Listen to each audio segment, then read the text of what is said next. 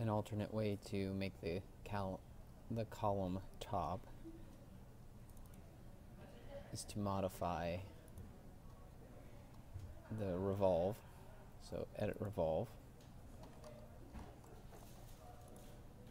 And I'm going to pull this line down. And this is saying it's going to delete the little vertical piece that was here. And then I'm going to finish this revolve. So now in 3D, we have that. So now we're going to put a square on top of that. So in plan view, I'm going to create an extrusion.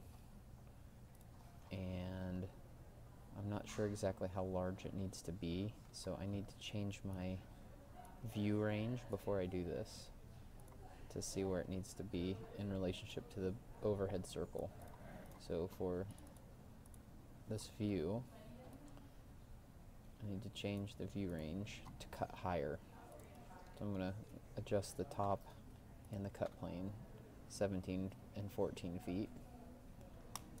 So now I can see the top of the column, so I can create my extrusion bigger than that, which will fall somewhere out in here. And you would want to do this with accurate measurements to make sure that everything is placed properly.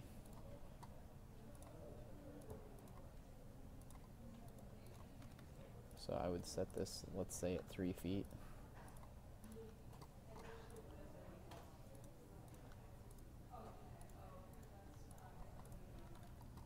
So now I'm going to go to 3D and hit finish. And now you can see that and pull this up to that line. So now what I can do is go back to my front view, align this to the level line that I need it to be at. If I go back into 3D, now I have a square top, and if you want to get this to look monolithic, you can use the join command, join geometry, and you pick each, and it blends them together as one piece.